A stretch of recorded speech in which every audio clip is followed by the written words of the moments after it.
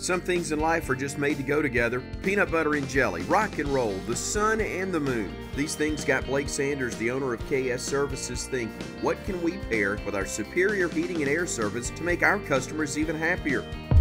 Plumbing Experts by KS Services was born. So the next time you have a clogged line, leaky faucet, or water running all through the house, know there's a reputable company out there on call just a click away. Call KS.com, your trusted source for heating and cooling and now plumbing.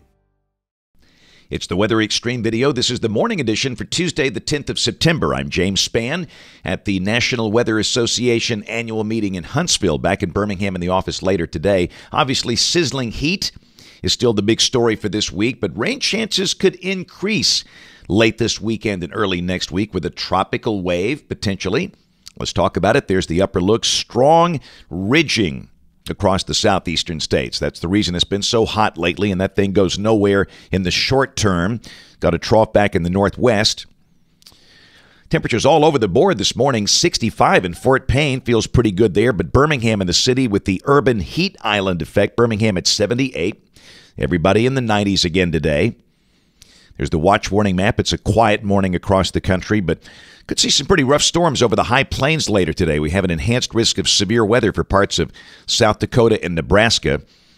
And most of Alabama in the green. There could be a few isolated showers or storms this afternoon like yesterday, but nothing widespread. This is tomorrow. Again, some active weather for the Great Plains. And on day 3, severe storms possible well north and west of the state. And again, we could see a few isolated storms, but nothing widespread or beneficial. Here's the rain for the next 7 days. The really big numbers way up north. Amounts in Alabama under 1/2 inch, and this is through Tuesday morning of next week. But if indeed this tropical wave comes into play, those numbers could be increasing in coming days. Speaking of that, here's the deal. There are 3 waves and a tropical storm on the board this morning. First off, Gabrielle is up in the North Atlantic. That becomes post-tropical today, headed northeast. Got one wave that is currently just coming off the coast of Africa. Another wave between the coast of Africa and the Lesser Antilles. And as you can see, the Hurricane Center has those in yellow. That means there is only a low chance of developing into a depression or storm over the next 5 days. And this is the 5-day outlook. We note the wave that is near the Bahamas, and that's the one to watch. That will be headed for the Gulf of Mexico. And again, just a low chance of developing into a storm or a depression. That's what you want. The best possible scenario here is for that thing to come up into the southeastern states as an open wave and just be a rainmaker and wet us down. And we hope it works out that way. Let's look at modeling. This is the GFS, the 06E run, valid this afternoon at 4. Big old nasty 594 heat ridge across the southeastern states, and a cool trough back in the northwest. And again today, lots of sun, hot, highs well up in the 90s. Showers are possible, but they should be very widely spaced. And that'll be the theme for the rest of this week. This is tomorrow, Thursday, and Friday. Lots of sun, highs in the 90s. Showers very widely separated. But on Saturday, a weak front approaches from the north and moisture increases from the south. And again, we've got a tropical wave down there in the eastern Gulf. So we'll mention a chance of showers Saturday. And then as the wave begins to come northward, rain chances will increase. And again, we can't promise rain for everybody. This is a tropical system, and there obviously is great uncertainty at this point. But showers and storms will likely increase, highs dropping back in the 80s. And Monday could be relatively wet. You can see a little surface low down in South Alabama that would represent a tropical feature.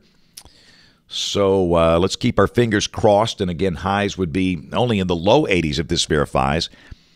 Then a week from today, this is Tuesday the 17th, a very deep trough in the west, ridging in the east. And again, the tropical feature moving east, and the better rain chances would be east of the state. But again, I stress this will change. The way this thing works out, we'll just have to watch it as it gets in the Gulf.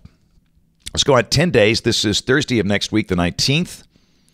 Most of the main wave action north of us, and that looks fairly quiet. We do note the GFS shows some type of tropical system down around the Bahamas, which is 10 days out, and this will probably vanish on the next run. Rain for Birmingham next 15 days off the GFS ensemble. Numbers are coming up. The mean is between 1.5 and 2 inches.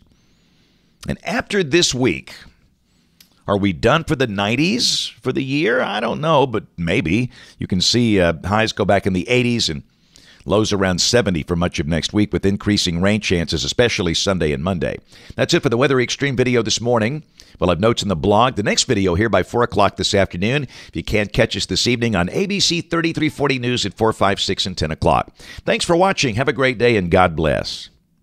Never wait for hot water again with a tankless water heater from Plumbing Experts. Tankless water heaters are easy, convenient, and now more affordable with a no-interest financing for up to 18 months. Stop with the cold showers and wasted water and call Plumbing Experts today.